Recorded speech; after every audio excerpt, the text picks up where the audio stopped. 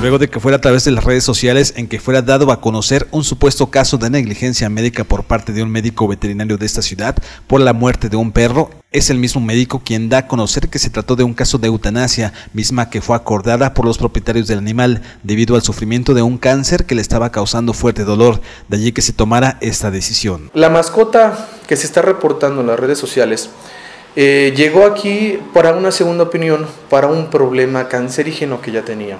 ¿Sale? Ya había recibido una atención médica por otra parte, la cual se le había recomendado hacerle una eutanasia para que pues, el paciente no siguiera sufriendo por todo el proceso que tenía. Para esto los clientes pues, decidieron escuchar una segunda opinión para ver si era correcto realizar eso. Pues efectivamente nosotros dimos hincapié a que pues efectivamente se tendría que realizar ese servicio por lo mismo de que pues la mascota ya estaba sufriendo, tenía un dolor bastante severo. Las personas dueños de esta mascota autorizaron realizar este servicio, nos firmaron un papel donde efectivamente a nosotros nos autorizan realizar ese servicio y vaya, en todo momento las personas estuvieron de acuerdo. Desconozco quién esté haciendo este daño, porque es un daño hacia nuestra clínica y la verdad, vaya, las cosas son claras, tenemos los documentos que avalan que no es como lo que está publicado, que las cosas son de otra manera, y si no hemos actuado, no lo hemos hecho, es porque lo vamos a hacer en tiempo y forma, ¿sale? Entonces las cosas se van a aclarar poco a poco con el tiempo y lo que queremos es que la gente también tenga conocimiento.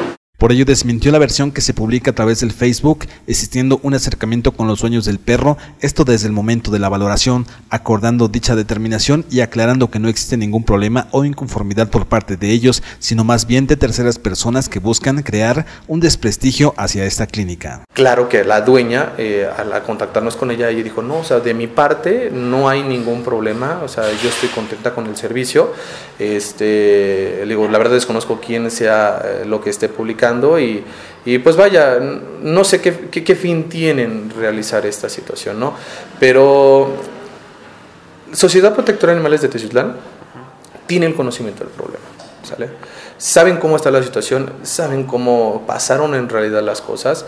Le digo, nosotros no publicamos ni subimos la información que nosotros tenemos, porque pues creo que la gente por sí sola va a entender y va a saber, porque pues yo creo que tenemos más clientes satisfechos que clientes que a lo mejor no lo son. Entonces, pues esperemos el apoyo de las personas y creo que todo esto se va a aclarar, porque pues las cosas no son así. ¿Tienes alguna sospecha de dónde puede venir este ataque, ese desprestigio?